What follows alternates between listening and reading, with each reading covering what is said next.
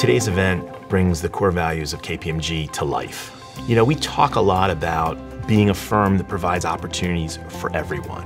If you spend a little bit of time at the Boys and Girls Club, you can see it happening right in front of your eyes. Today, you all are going to get to meet an Olympian.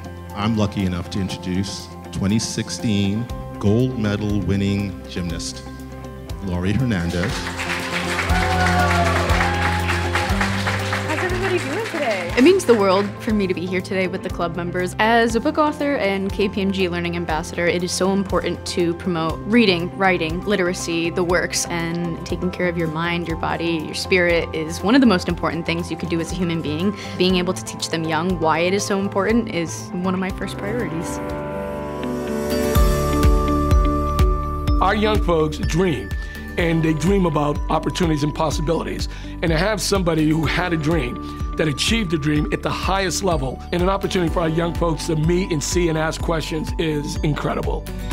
We had a vision of updating our library space, and the resources that KPMG provided really gave us that push to execute that vision and make it come to life. The supplies that has been donated by KPMG is a game changer.